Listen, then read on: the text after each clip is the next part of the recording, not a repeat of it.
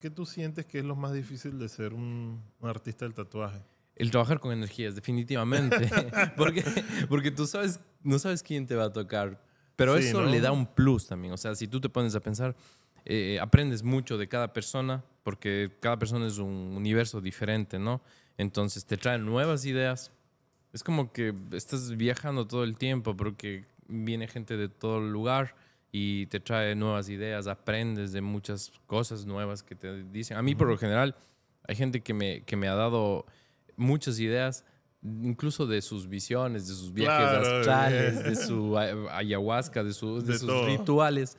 Entonces yo aprendo mucho de eso, incluso a interpretar visiones de las personas, Claro. porque el tatuaje, tú sabes que es traducir la idea de una persona a la Sí, piel. sí, sí. No, eso es genial. Yo creo que es muy loco. A veces tenemos clientes que nos dan demasiadas cosas y otros que no nos dan mucho. Y bueno, Sí. hay que saber manejar eso, ¿no? Es nuestra experiencia.